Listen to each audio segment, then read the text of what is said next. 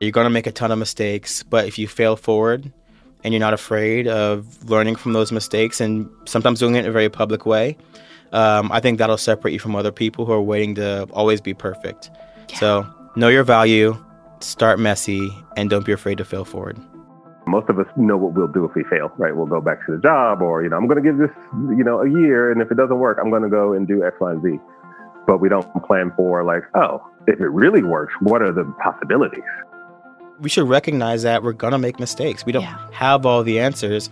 But if you're willing to sit there and listen to one another, I think there's an opportunity for relationships. All opportunities that exist in the universe exist currently in this moment.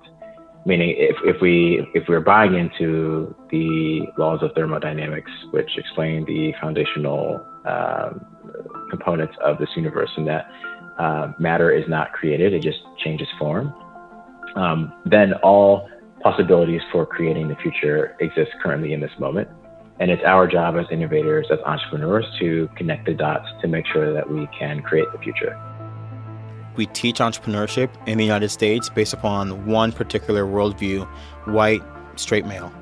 And typically those people come from a position of privilege. And they are the ones who get most of the venture capital still. Things Exactly. are getting better, but it's a slow process. Slow process. So the first thing we have to recognize is there are other ways to teach entrepreneurship.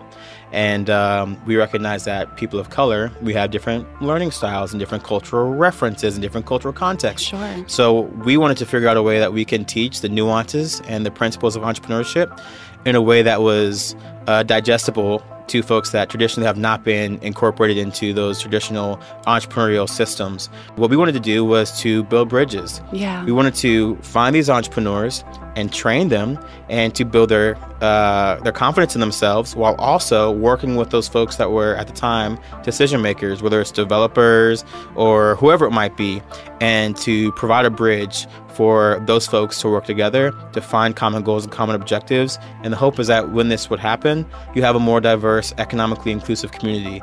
And I believe we're starting to see that in Over the Ride. How do you pass down that generational knowledge or behavior? Mm-hmm.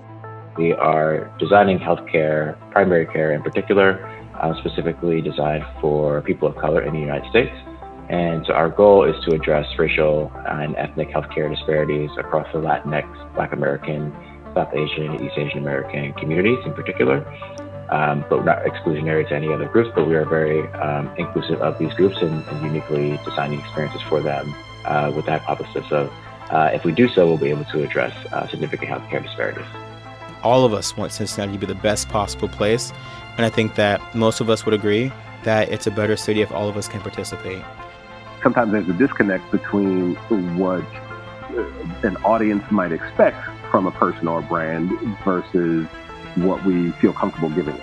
Now we have a particular focus on diversity and equity and inclusion of all girls and all women, and just make them have the opportunities to be exposed to STEM, to know that they can excel and advance in STEM, that you can be independent, and just build that confidence in young girls so that the next generation of women in science, technology, engineering, and math, don't face some of the same obstacles that me and my generation have. That's all you can do, right, is try to instill and invest in the next generation.